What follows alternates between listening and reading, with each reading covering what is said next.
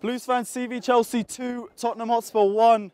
Rob, the more things change, the more they stay the same. It was great, wasn't it? It was absolutely fantastic. We did, man. We needed a home win. We did need a home win, and you know, it's not coming against anyone better. You know, against United, it'd have been a good win, yeah. But this one, it just means more. It just means more. And we were up against it with United. If we'd have beaten them, we'd have gone 9 points ahead of them. Now, obviously, we're whatever we are. But this one, it was either we lose and we go level with them, or it's anything and we keep that gap, and it means so much more. And when it means more, we dug in and got the fucking result. It's just perfect. It's absolutely perfect. What do you think about Giroud's inclusion to the squad? I mean, first off, finally. Yes. But let's talk about how he was today, because I think it's one of the man of the matches. I think he was probably my man of the match.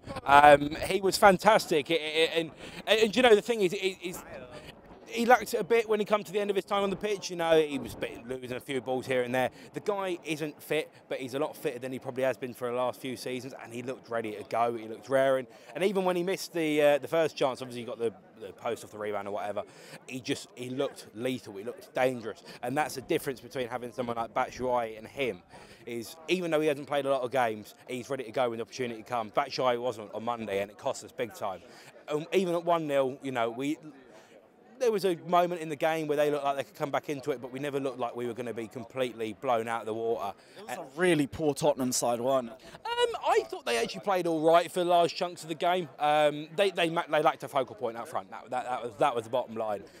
Kane and Son obviously being out are huge losses for them, but we did what we had to do. You know, focus on the Chelsea point of view. Is we can only play who's against us. We can only play who's right in front of us, and we did.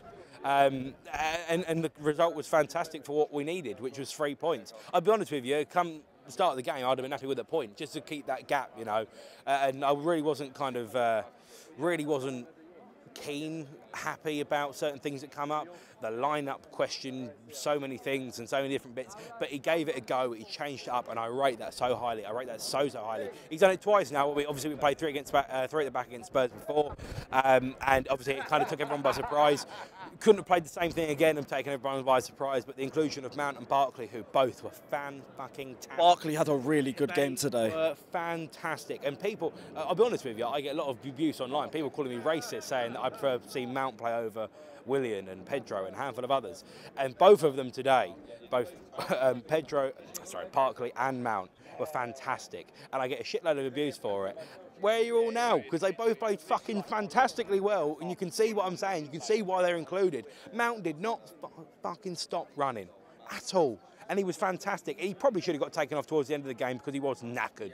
And Loftus-Cheek probably should have come on to get the minutes under the belt. But I mean, when the goal went in, situations changed. Fine, I'll give you that.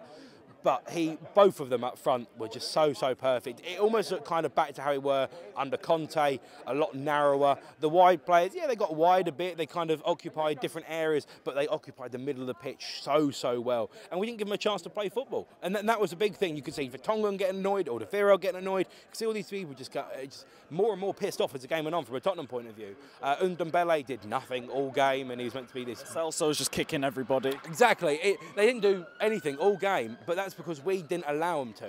And it was so perfect. Everything about it was so perfect. It was brilliantly set up by Frank, right personnel, right timing. Probably would have brought on off the sheet, maybe just run the ball out a bit. The goal for them is unfortunate. If you wouldn't have seen it because you're at the other end, it is. Yeah, who knows? Chelsea Spurs, isn't it? Yeah, exactly. It was a wicked deflection for the second goal. There's nothing Willie could have done about it. They tried to get a foot across, and it is what it is. But fantastic result today. And we did nothing wrong. We did absolutely nothing wrong. We were perfect.